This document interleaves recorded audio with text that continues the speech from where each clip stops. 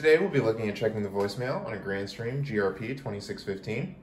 As we can see in the upper right corner of the phone, there's a green light indicator blinking. This indicates that there's a new voicemail to check.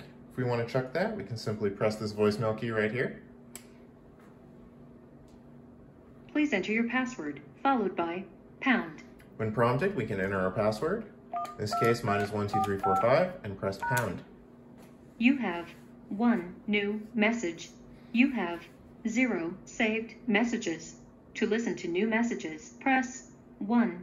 For advanced options, press 5. At this point, we can press 1 to listen to new messages. Message number 1 from 20655555555, Sunday, January 31st, 2021 at 4:36 p.m. Hey, Accelerate Networks. I just wanted to say thank you for the great phone service. Keep up the good work.